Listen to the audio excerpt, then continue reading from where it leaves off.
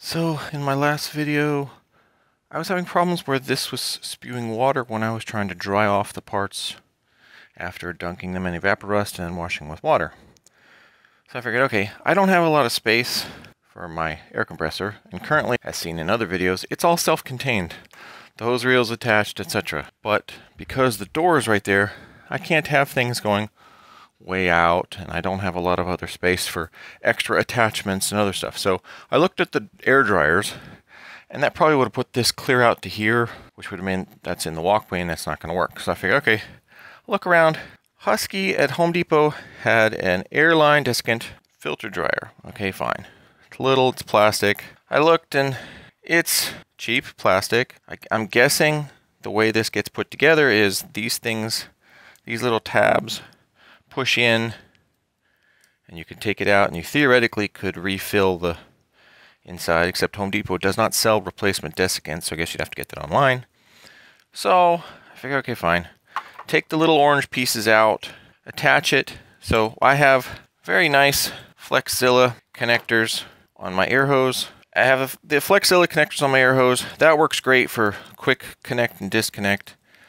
This attachment is on the hose, so I can't put it there, which is fine. So I have to put it in between the connector and the blower. No big deal. Okay. Take that out, put that in.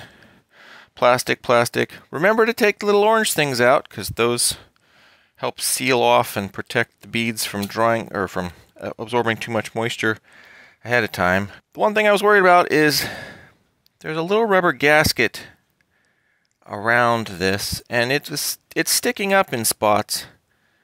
Like there, it's down in. You can probably not see. There, it's down in towards the bottom. Here, it's sticking up and all wiggled. There, it's down, etc. It's like, okay, fine, whatever. It's cheap. Hopefully, it'll work. Well, it doesn't. You attach it on there after, of course, taking the little rubber stoppers off, and it leaks air. So it leaks around that gasket, which means it's not going to work, because I don't want to have something, well, for two reasons. One, if it leaks air, that means air from outside in just the environment is going to get in, and if air from outside in the environment gets in, the beads are going to get used up faster just from the ambient air versus just from what you're using in the tool. But also, that means that I can't leave my connector attached, because it'll drain the tank. And it also, if I'm in the middle of stuff, it'll be constantly draining down the tank while I'm using it, and I'll have to run it more often. And it's super loud. So this is a definite thumbs down.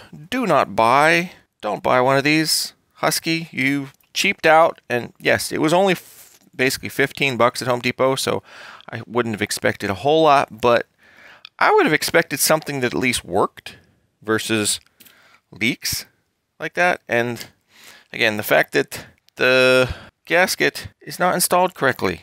That's a basic manufacturing thing that, I mean, yes, it's a cheap part. Gaskets have that problem sometimes in even expensive things, but still, that sucks. So now I got to take it back to Home Depot and say, hey, this thing leaks. It doesn't work. So definitely do not buy something else.